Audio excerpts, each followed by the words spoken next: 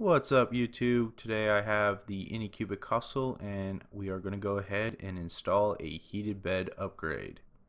So let's get started. Here are all the parts that I used. I have a heated bed here, and here is a Mosfet. I'm going to use this to help control the current. This is not required, but it is nice. The heated bed also came with all the wiring and the thermostat, extra wire, and a switch for the AC power. And this has a 10 amp fuse as well. We have here a mount for the power supply and the actual power supply. I'm using a 20 amp power supply since this is not a large heated bed. This mount right here just connects to the power supply like this, and it will actually attach to the back of the printer just like this.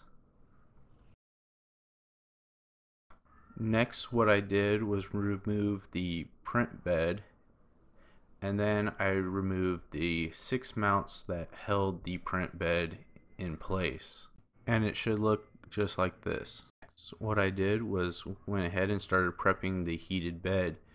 I grabbed the wire that came with the heated bed, cut it down to size, and went ahead and stripped all the wire that I'm going to be using for this project, and went ahead and applied solder to all the wire tips. Next, on the hotbed right here and right here, we're going to go ahead and add a bead of solder just like so. This will help the wires just go on there a lot easier. Once we added solder to our heated bed, now we can add our wires. The order of the wires does not matter. You can put them either way. And it should look just like this. Next, we're going to go ahead and add our thermostat. The bulb of the thermostat should fit directly in the center, and I'm going to go ahead and use Kapton tape to hold it into place. And this is how it looks after I'm done. Next, I'm going to go ahead and use Sure tape. It's a pipe insulator, and I'm going to insulate the bed. You want to be careful with this stuff because once you stick it to the bed, it's very hard to get it off. So make sure you have your cuts right before you even put it down. Otherwise, you're going to have a bad day. Alright, once your cut is good, we're going to go ahead and peel back the back portion of that pipe insulator and go ahead and lay it down on the bed just like so. I'm laying all the pipe insulator within that white circle, the white inner circle. This is how it should look after you're done. This will help hold the heat in. Next, we're going to go ahead and wire up the AC to DC power supply. First, I'm going to go ahead and wire the AC plug-in to the switch. Now, where I am plugging this red wire in, that is the line for the AC. And this spot right here, I'm using the 2 top prongs for the line and the ground of the AC. Next, I'm going to go ahead and grab the ground wire, plug it in right there, and go ahead and plug it right next to that line wire. Now we're just going to follow that diagram that I showed earlier and have all the wires ready for the power supply. Now this just goes in right here, and we're going to just use 2 bolts and the square nuts that came with the printer. Alright, so now I'm going to go ahead and just match line, neutral, and ground and securely fasten it down. Alright, so now that we have our AC plugged into our power supply, we're going to go ahead and start with our 12-volt wiring.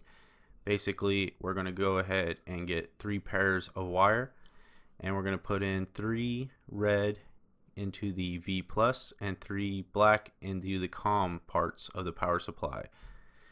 And this is how it should look after you get them all wired. There's a V plus adjustment right there, and you could adjust your voltage if you have to. I went ahead and checked mine, and it actually turned out to be 12.29, which is actually perfect for what we need. That we have our power supply wired, we can go ahead and mount the power supply to the printer. I'm using T-nuts that I ordered off of eBay, and I'm using M3 screws for the actual mount and power supply. This is how mine turned out. Alright, we're going to go ahead and start wiring our board, and I left a little diagram right here where you can see how it's going to be wired. And these two are going to be your 12 volt inputs, and this is how it should look like once you got them wired. And so just be aware of that you have your negative on top and your positive on bottom on these, and your hotbed is just the opposite. Your positives on top and your negatives on bottom. So just kind of be aware of that and don't make any mistakes of wiring it wrong, because for the hotbed, when you do the MOSFET, you're going to have the correct wiring done. Which brings us to our next thing. We're going to go ahead and do the MOSFET. I'm just going to pull the control wire out, and right here is negative with the blue line, and this is positive, and again negative right here, the blue line. So we're going to go ahead and wire it into the hotbed, and it does matter where it goes, just like that.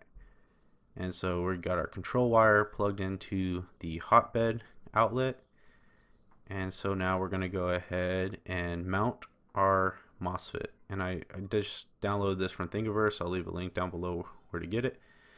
And I'm using the T-nuts, and it's just going to slide in right into here like that, and I'll tighten it down once I wire it down, and that way it's out of the way and everything will work. So we're going to go ahead and plug in the control wire, and then we're going to go ahead and plug in the 12 volt input, and this matters on where you put it. So positive is on the right and negatives on the left. For this printer, you don't necessarily need a MOSFET, but it does help control the current, and it will help maintain current as well. So it's just kind of safer to have. Thermostat I cut down to a smaller length, and I didn't have the proper crimpers to put these type of brackets on, so I went ahead and cut wire that I already had the brackets on, and we're going to use that to wire in the thermostat. Alright, so now we're going to go ahead and take our heat bed wiring, and we're going to go ahead and put it in the MOSFET. Now these wires don't matter which way you put it, so go ahead and put it in however you want. They just go in these two slots that are labeled hotbed. Once our wiring is done, we can now go ahead and mount our MOSFET to our printer using those T-nut bolts. And this is how it should look. Now, I have the wires outside of the printer. They should be underneath the printer, and I went ahead and changed that later on in the video. So right here, I'm going to go ahead and test it. What I'm mainly testing here is making sure that the thermostat for the hotbed works, and it is. So that's a good sign. Now I'm going to go ahead and mount the hot plate using these brackets that I found on Thingiverse.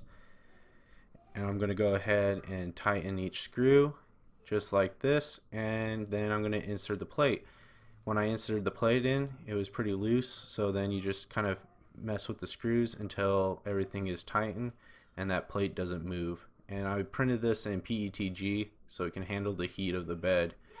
So now let's do a final test. What I'm going to test is using my phone. I'm going to test how long it takes to heat up to 70 degrees Celsius. I'm going to select both the extruder and the heated bed to warm up at the same time. That way I'm pulling as much current as I possibly can through that power supply and get a real time on it. So we're already at about 12 seconds, and we're going to go ahead and go through this and see how long it takes. 50 degrees Celsius, a minute 26. Right, we finally hit 70 degrees Celsius, and we hit it at 2 minutes and 49 seconds. On a side note, I noticed when I felt the bed that it was still a little bit cool, and so 2 minutes later I checked it, and the bed was finally at the correct temperature. It equalized from the hotbed plate to the actual printing bed. So just be aware of that. It might take an additional 2 minutes because that glass is pretty thick. Also, that thermostat is in the direct center and it's not touching the bed, so it's not getting the reading of the glass bed, so it's going to take a little bit to equalize.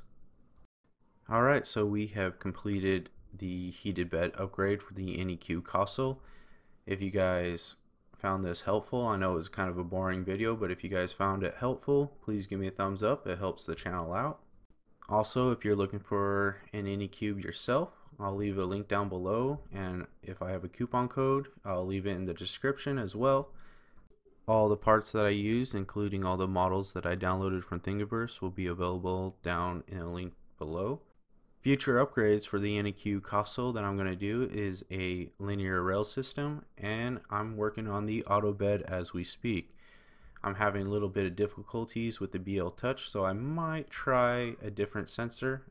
Not sure if it's a firmware issue or if it's a user issue or a sensor issue, but we'll see. I'll get to the bottom of it. So if you guys want to see more videos like this, please subscribe, and thank you guys for watching.